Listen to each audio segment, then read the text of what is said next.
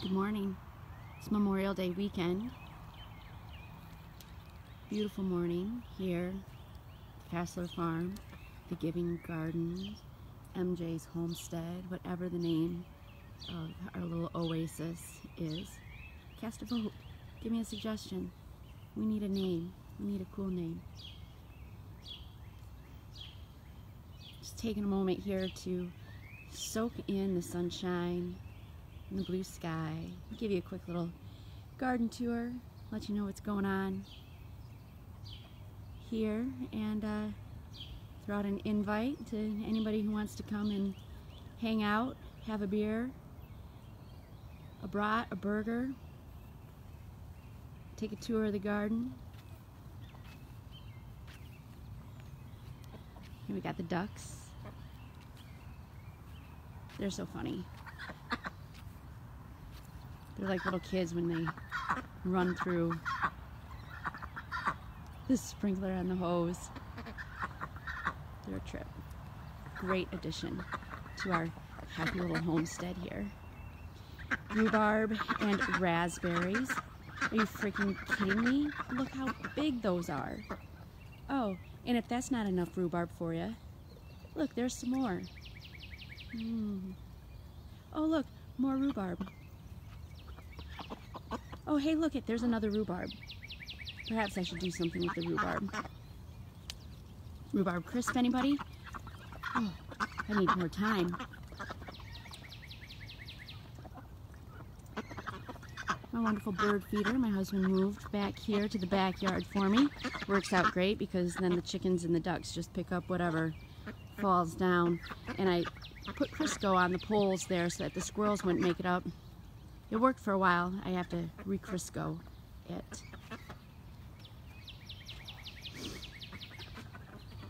Here's the fire pit. Everything filling in nicely around it. We did manage to have a fire out here night before last. Just Steve and I sat out here, and hey, nobody called the fire department. It was amazing. I think that the neighbors who called on us constantly that one year have moved. One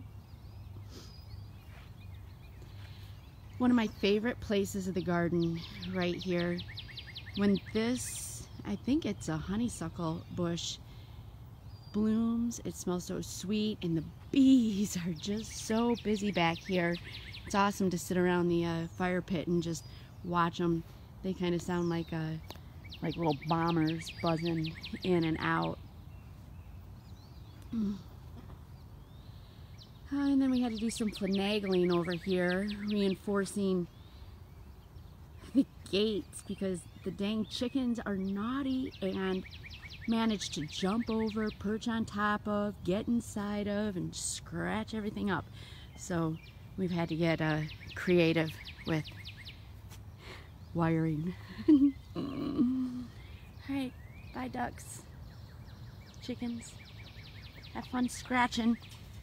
Alright, we're starting the tour from the back side of the garden today. Get a look at the things that I seem to skim past. So over here we have raspberries coming in, and black raspberries. These are the queen, or the white raspberries. They're so good. Those are the ones that I was so afraid to chop all the way down. Everything I read said cut them down to the ground, cut them down. So I did, and it was very nerve-wracking, but I did it, and look, they came back. I am so relieved. This is all buckwheat I have growing in this bed here just for a soil fixer and a ground cover for right now until I get more wood chips. Need more wood chips. The first raised beds of the garden, this was what we started out with. Can you believe it? Inside here we've got, lettuces and kale and carrots and beets and da-da-da-da-da. But this is the area here that we would like to, instead of having two small hoop houses, is to combine the two into one big hoop house that we can walk into, and so it'll be kind of like a greenhouse. It will be a greenhouse. It will be a greenhouse. And my work area over here. Always appreciate a good work area. I cleaned it up a little bit, but still, you know, could use a an outdoor shed. Here we come to the chicken coop and the peas all growing up alongside it.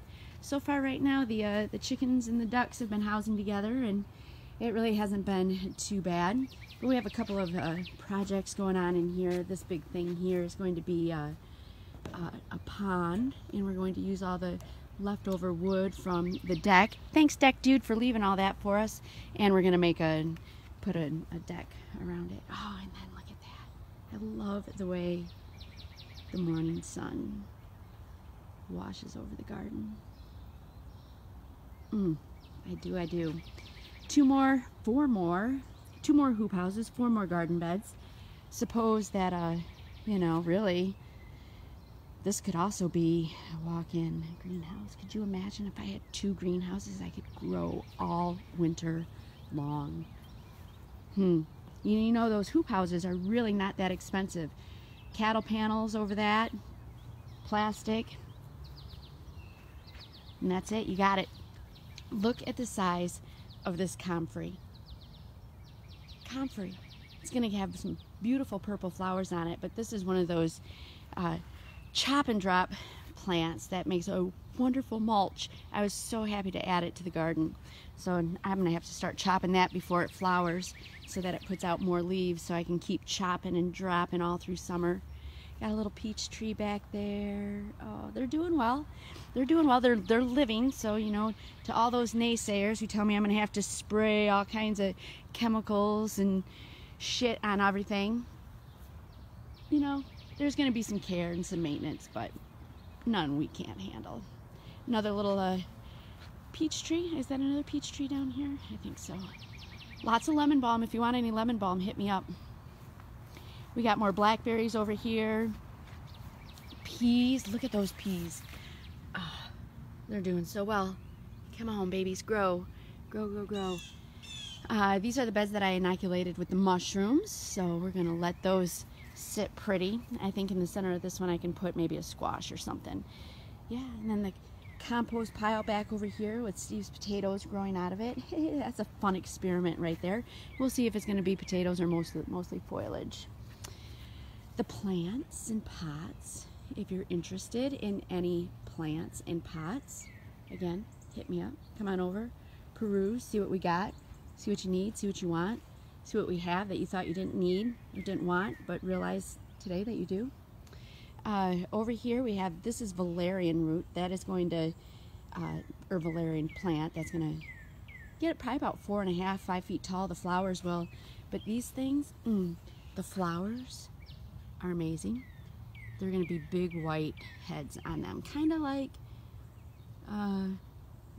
Queen Anne's lace almost, but more snowballish. But then I have to cut those because when they seed, man, when they go to seed, this whole bed right here was all covered in valerian, and we potted up a whole bunch of it. You can see over here, here's a rogue valerian right there, and the roots go down deep, so I got to get those out of there. But they're such a beautiful plant that I can't bear to just pull them up like weeds. Asparagus all doing really well. We did have a couple of dinners already from the asparagus, but you know, it takes a little while to mature and get going. This was the 3rd year that we had it in, so we harvested from it, but I think we're going to let it go now. Hostas in the vegetable bed, you know, because why not? This area back here, we've been putting, we kind of fenced it off here for the chickens and the ducks, and then we threw all the leaves off of our garden that we mulched for the winter. Put all the leaves in there, and they have just been working on it, scratching it up, breaking it down, pooping in there. So so this area over here we'll be able to build up the soil, and then you know, probably sod that we cut out from over here. We might flip it where it is or put some over there. Anyway, that's building up. That's just building up soil, so we'll be able to use that later in our endeavors. It smells so good out here right now. Look at all these. Got peonies back in pots over there. Look at how big and beautiful those are. I almost thought that was just in the ground. And they're gonna flower. Look at that. Got more raspberries back there. So yeah, dude, look at, see, these are all those little valerians. Oh my gosh. You want valerian? I got valerian for you. I don't know if those are weeds that maybe we thought was going to be something, so we potted up. Some things we were just pulling out of the ground like, I don't know what this is, but let's put it in a pot just in case it's going to turn out to be something. This is horseradish. Best left in the pot, otherwise it could take over a whole bed, but it's a wonderful companion plant to potatoes and to, well, it's horseradish. What animal or bug is going to want to eat horseradish, right? On the herb hill, we have a tree here. I think this is the plum tree. It was the biggest tree that we got. It's going to hold down that bottom half of the hill there nicely, I do believe. Just all kinds of stuff in here. If you want to know more about what's in here, you're just going to have to come and look. Strawberries are just spreading all throughout in there. More comfrey up over there.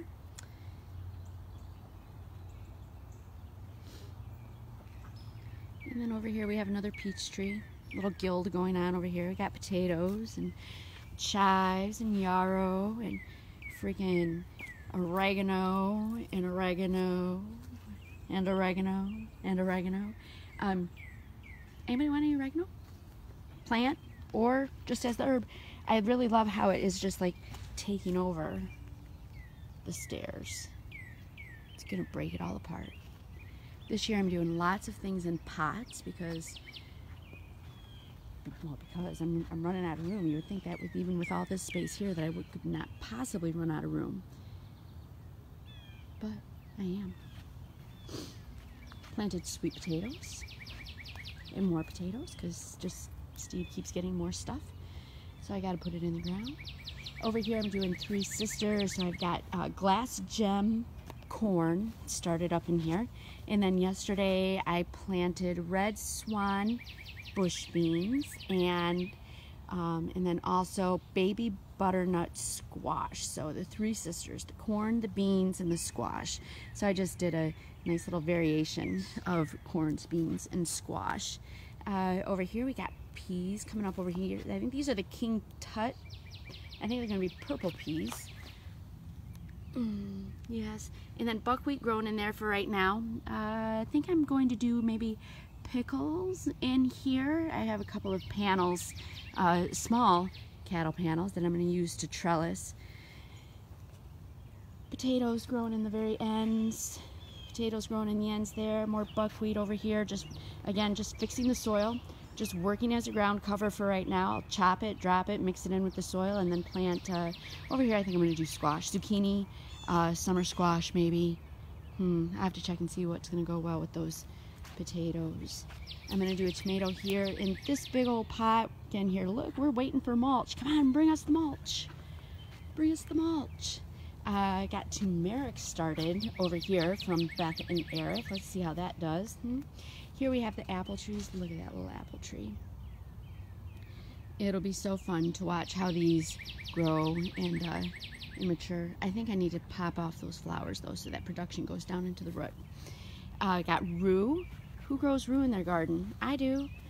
I don't even know what to use it for, but it's a cool Mediterranean herb that dates back to the Bible. So yeah, so it's kind of cool, right?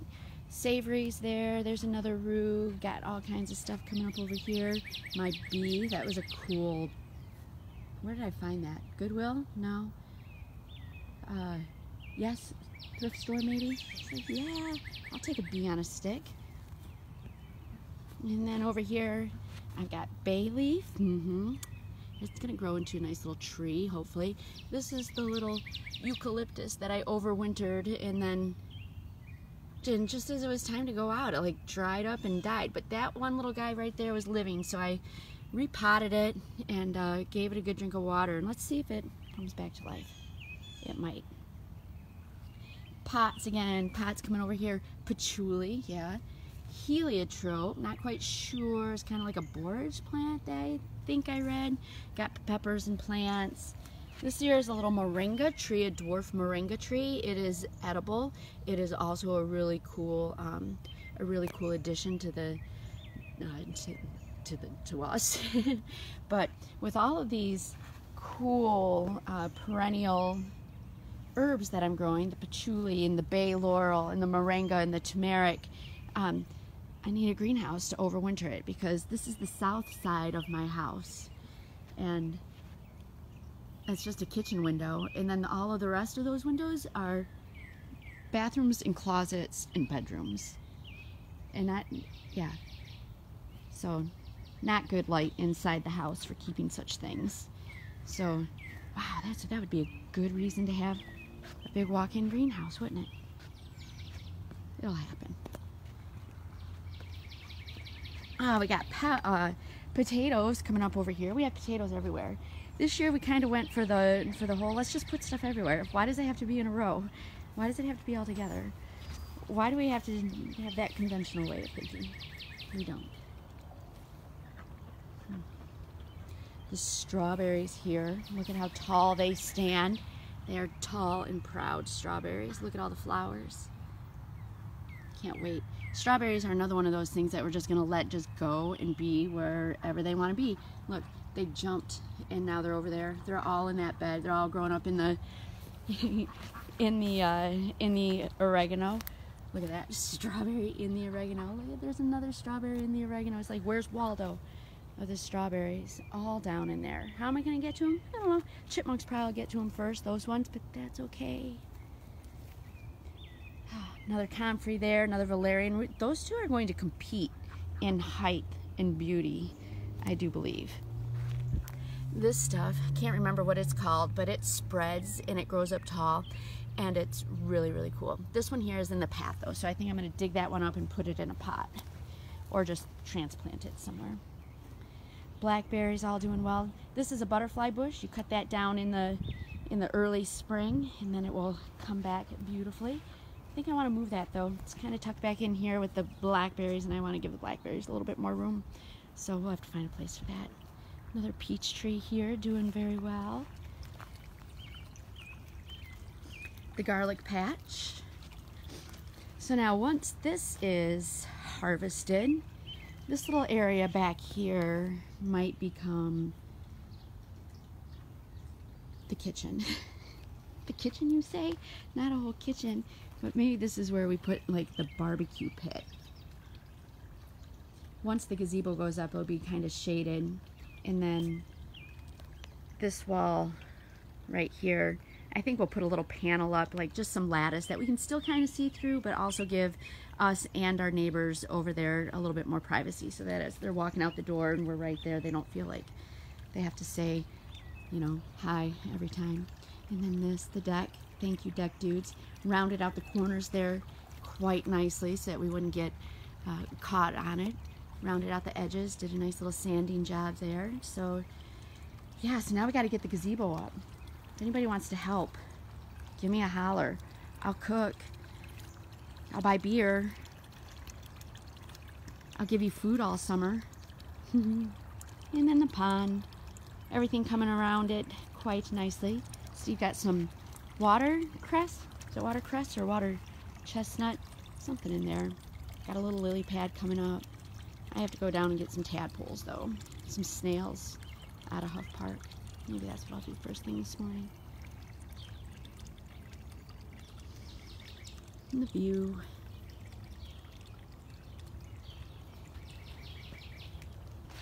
And then over here we got the cold frame. Look at the size of that freaking lettuce, man. It's huge. Gotta pick that first thing this morning. I munched on a couple of leaves last night and without washing them. You can see the leftovers there. And Steve said I was savage because I didn't wash them off first. But it was raining. I think I'll be fine. And Annie painted me this mailbox a couple years ago when her and the kids were up. It was just a plain white mailbox, and I like to have mailboxes because, you know, it's nice to, there's one way back there, but you can put stuff in them, you know, you can put koozies in them and extra tools and whatnot, and so that's kind of cool. This is going to be another trellis. Once we get the gazebo up, then we'll put the other side up, and it might be kind of the same as this, but I think I'll like grow tomatoes or annual vining things up and around it instead of instead of grapes or something else. This area cleaned up all nice and well. This was really not much of a space before, but now it's a useful space. I like to have useful spaces. Here are the ducks. They go nuts when the wild ducks fly over, and then the wild ducks tease them. So I'm painting the garage right now, but this will be sunflowers. And another little favorite spot of mine. This is like the shade garden, the springy garden. I did inoculate back there for mushrooms, but look, as you can see, it's already a prime spot for mushrooms. They're growing on the dead wood that's back there. My collection of odds and ends, little finds, right? Little bird houses that have since fallen apart and rotted and whatever. The bleeding hearts tucked back in the corner, like a special little surprise for you. You didn't think that there was going to be anything back around this corner, but there are bleeding hearts. And then over here, Steve's work table for painting. This is all mint and lemon balm, all different kinds of mint and lemon balm. And eventually this whole area is just mint and lemon balm, which is great surrounding the chicken coop because bugs and rodents and whatnot, peppermint and mints and even lemon balm are natural repellents of insects, and they smell great when you walk through them. So what more could you ask? Again, the way that morning sun